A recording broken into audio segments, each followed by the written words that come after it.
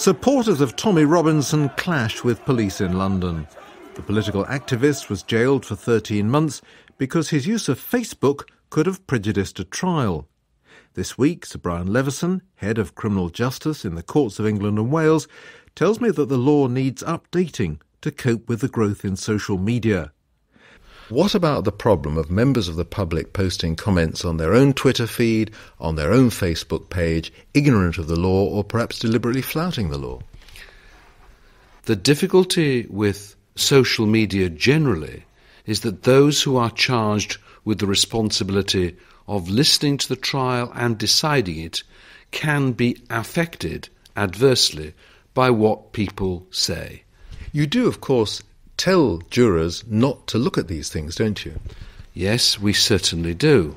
One of the things that we instruct them to do is not to look on the internet. However, human beings being what they are, those instructions, I regret to say, have not always been followed. And what is critical at the very heart of all this is that the defendant has a fair trial, and that the victims and witnesses are fairly judged by the jury in the light of what has happened in court, unaffected by what others might think or other views that people might express. If that's the case, then presumably you've got to try and stop members of the public commenting on high-profile criminal trials.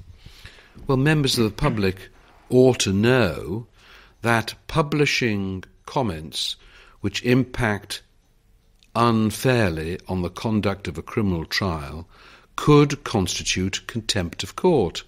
And there is a very good recent example of a man who videoed material which he fed into the internet, which did constitute contempt of court, as a result of which he was sentenced to a term of imprisonment. This is Tommy Robinson.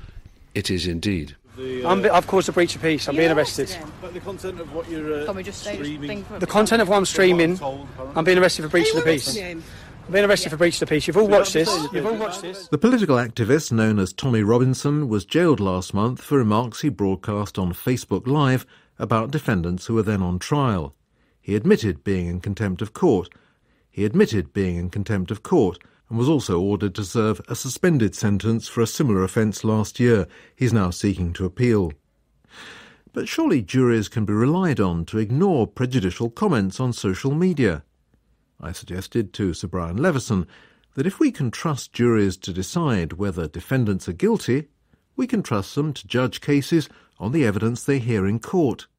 Let me start by saying that I do trust juries, and over nearly 50 years, I've watched jurors work hard to try to reach fair verdicts according to the evidence. But you have to bear in mind that jurors are human beings just like all of us, and what's more, they don't have the experience that the lawyers have of coming into court every day and sifting material. They are inevitably affected by everything that goes on around them.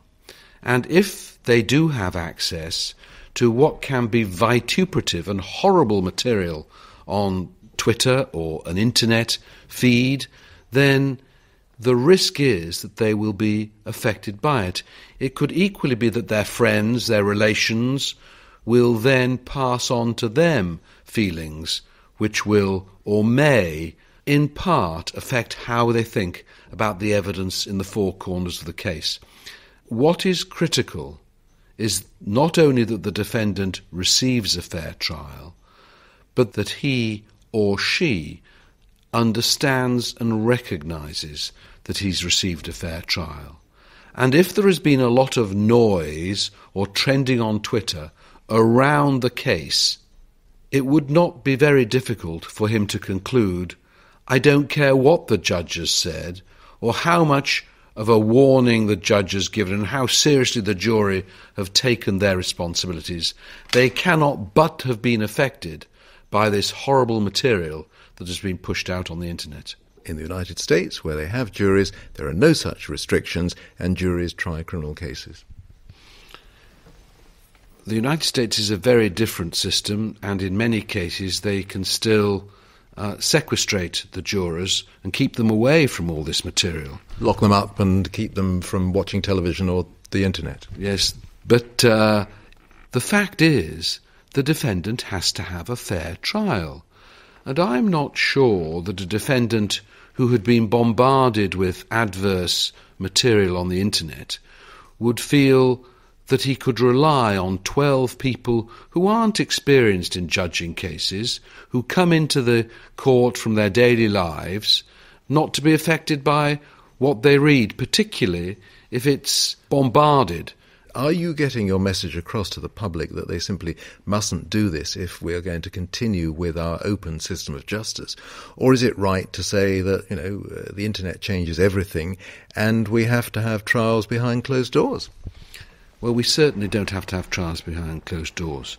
I believe totally, completely in open justice, and our criminal courts, save in perhaps one case in a million, are all conducted in public so that everybody can see what we are doing, what the justice system is doing in the name of the public.